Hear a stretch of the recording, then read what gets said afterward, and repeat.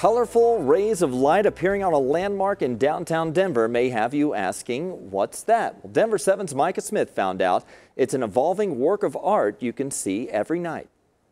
Downtown Denver's nightlife may be a little slower than usual, but the Daniels Fisher Clock Tower is still coming alive every night, displaying lights and colors that cause socially distanced crowds to ask, what's that? It's Nightlights Denver, also known as the People's Projector, and it's a Denver Theater District project. The installation features 10 different artist creations using video mapping and projections.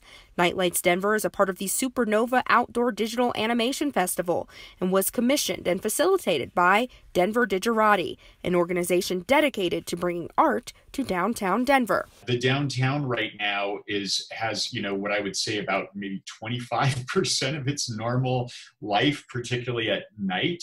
And so it's really a nice experience at this time and this moment. Ivar Zaylee, the founder of Denver Digerati, says you can catch Nightlights Denver Tuesday through Sunday from 7:15 p.m. to 11 p.m. And even though this particular installation ends September 30th, another projection will immediately replace it. See something interesting and want to know what it is? Send us an email at ourco@thedenverchannel.com, and don't forget to put "What's that?" in the subject line. Reporting in Denver, Micah Smith, Denver 7.